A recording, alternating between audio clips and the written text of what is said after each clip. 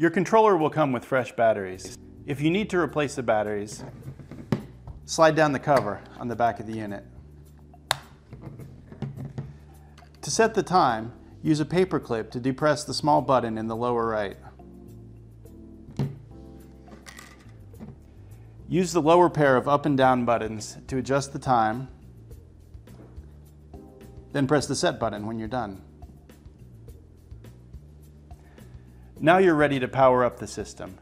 To communicate with the indoor head, the remote controller needs an uninterrupted line of sight.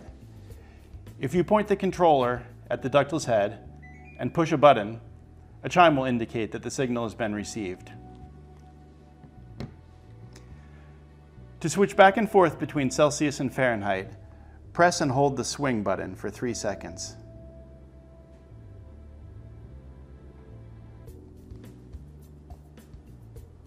Press the Mode button to select between heating, cooling, and fan modes.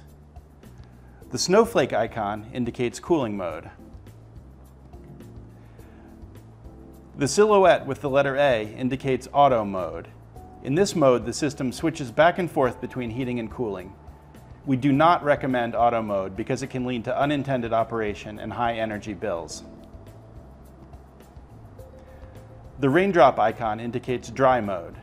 Dry mode is similar to conventional cooling, but the system slows down the fan speed and drops the coil temperature to maximize moisture removal. The sun icon indicates heating mode.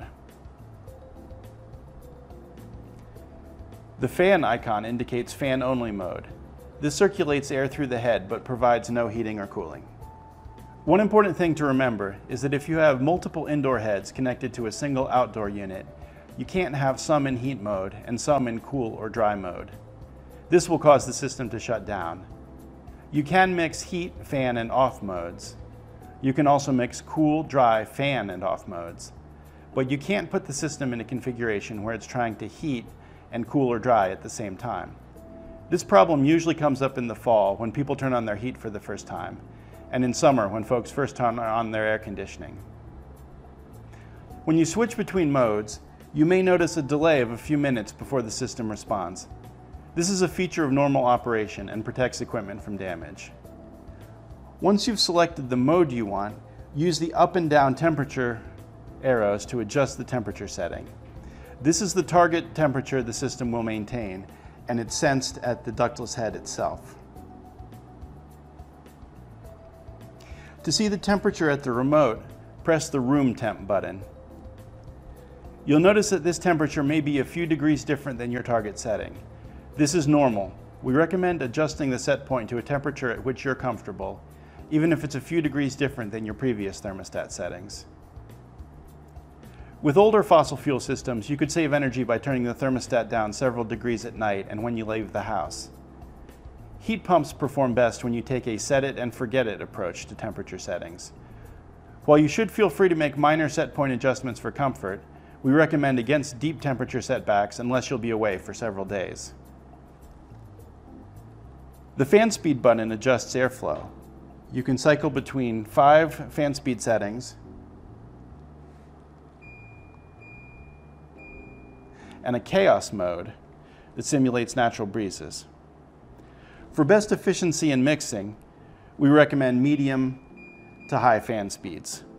When you press the fan speed button, the current fan speed is displayed on the head itself. The swing button on the left controls the vertical louvers.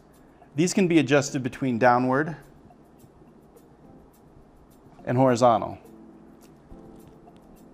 They can also be set to oscillate. If the vertical swing indicator is not visible on the LCD screen, that means that the louvers will adjust automatically to the recommended position for heating or cooling. The swing button to the right can be used to direct air from side to side. The horizontal louvers are behind the vertical louvers and are harder to see. The light off button turns the display on the head on or off.